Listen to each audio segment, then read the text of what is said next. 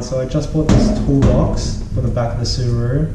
I was thinking about doing like a drawer system or something like that, but I just wanted something that I could take out whenever I wanted to, and something a bit lighter. And all the drawer systems I've seen are very expensive and usually quite heavy. So I went with this toolbox. It's this like, I think it's aluminium or galvanized steel, but whatever it is, it's very light, only weighs about 5.5 kilos. So it's pretty light. Usually when I go for like a camping trip or something, I usually put like a laundry basket back here or like a big plastic container, and I find everything bounces around.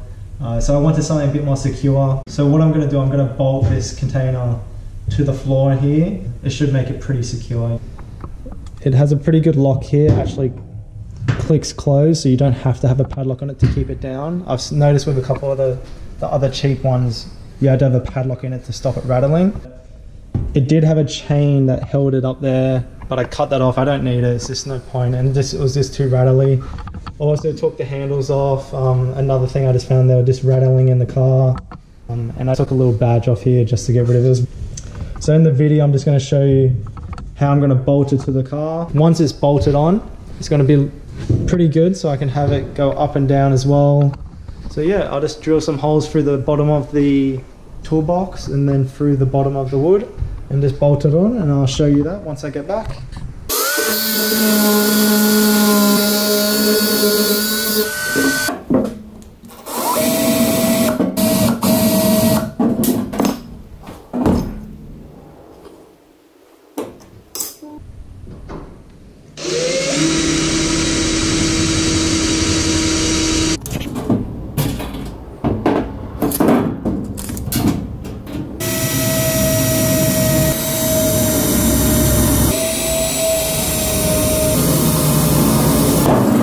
Okay, so we got all the holes drilled now.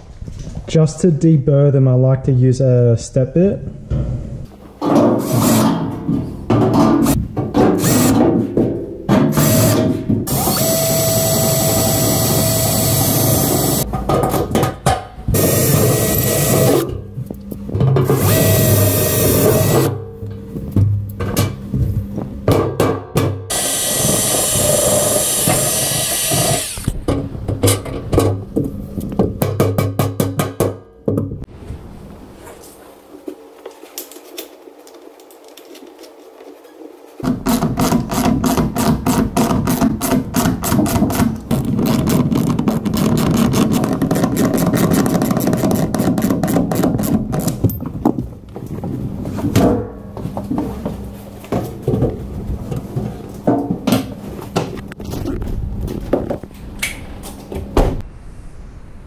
Hey everyone, so just going to be working on the car again today.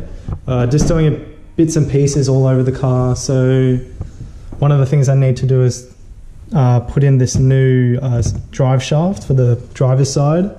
The one I have in there at the moment is a aftermarket one. It was a pretty cheap one. It's only been in there for about 2 years and it's already started to click. Could probably keep going with it, but it's starting to give me a bit of grief on the highway, a bit of wobbles and stuff like that. So we're just going to throw in a new one. This cost me $350, so it's pretty expensive, but hopefully it should last a while. So we'll do that today. I also wanted to do a little thing on the toolbox. So I've noticed after a couple of days of using it, the edges here are pretty sharp. So I just got a bit of pinch weld, so we'll put that around there. But what we'll start off with is getting that new CV shaft in. Alright, so I just got all the tools I need to take off the tyre, take off the CV. So I've got the jack there already, I've got a jack stand. Alright, so the first thing I need to do is just disconnect the sway bar. Just makes it a bit easier to push down the lower control arm.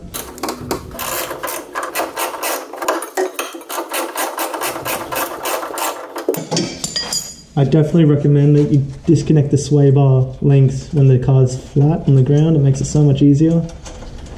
So all we got to do is just take the wheel off now.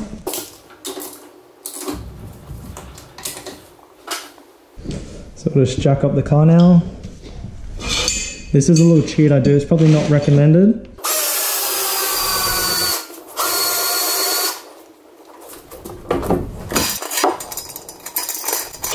Okay, so we'll just take off the wheel and then we'll lower it down on the jack stand.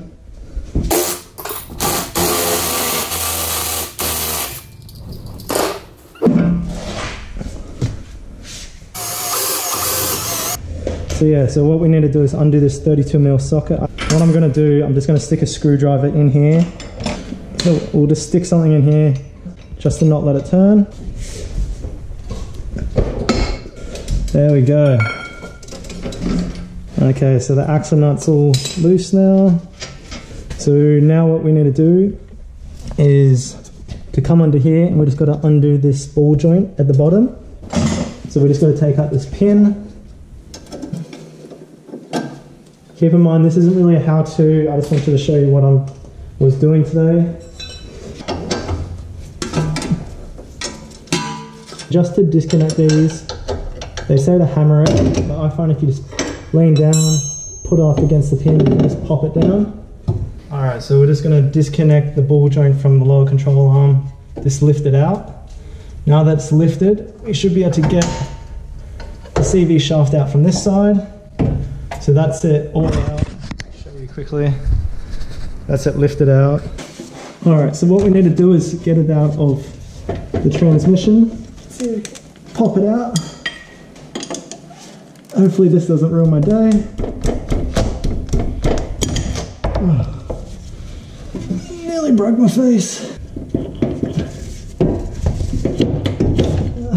There we go, we got it out. That's the axle there. One of these ends is messed up. It could be this. It's pretty, doesn't sound very good.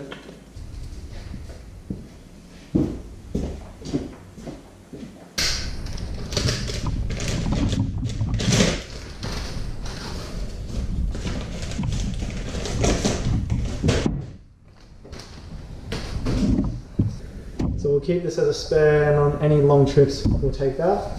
So now we'll go back to the car and install this one.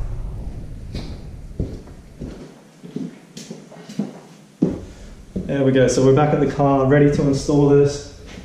I've never actually changed one of these, but I'm pretty surprised how easy it was to get out. I thought it'd be a bit longer. The dealership that sold me this said it would cost $160 to install it. Probably pretty reasonable, saves me, what, 2 hours to do it, once I pack up all the tools and everything. So it was pretty tempting to get them to do it, but I figured I would do it today as I had the day off. So we'll just insert the new shaft into the transmission.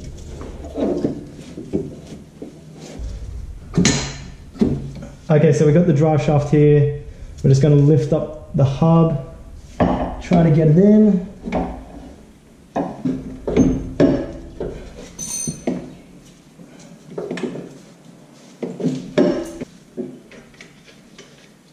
Okay, so the nut kind of fits.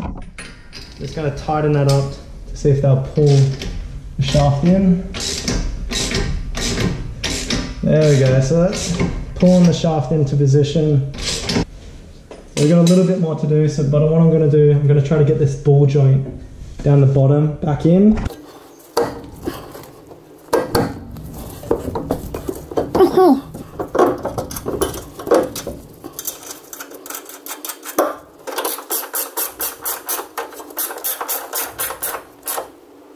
So now we'll put the new pin through. So that's through.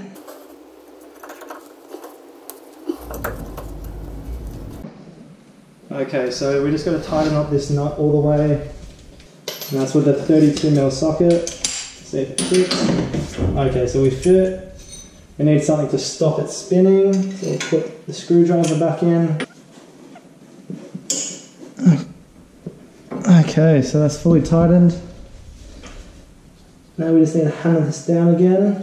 But what I'm going to do, I'm going to hammer this once the wheel's back on. Alright, so we'll put the tyre back on now. Put the lug nuts back in.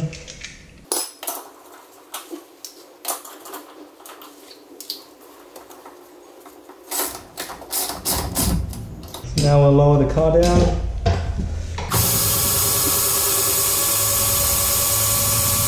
So again, we'll tighten this up to the correct torque spec. So now all we need to redo is connect the end link back to the lower control arm. Hopefully it's not a pain in the ass, but we will try. There we go, the CV is all in and all done. All I need to do is just take it for a test drive and recheck the axle nut. Okay, so the last thing I wanted to do today was just add some pinch weld to this edge here, just to make it a bit less sharp when putting things in and out of the box. So yeah, so I got some pinch weld, it only cost about $12, and we'll throw this in. So we'll just start probably around here.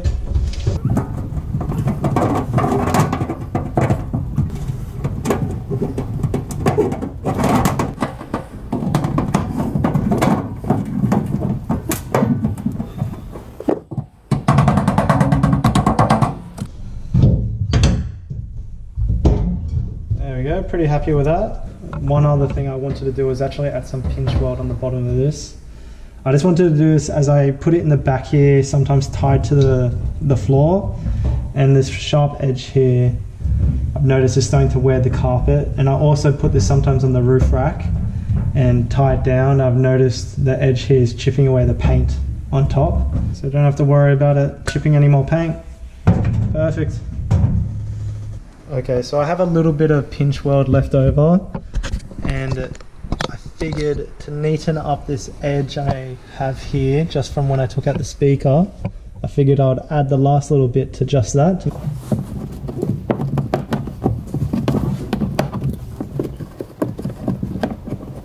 There we go guys, so it's all on. Hope you enjoyed the video, and I'll see you next time. Thanks for watching.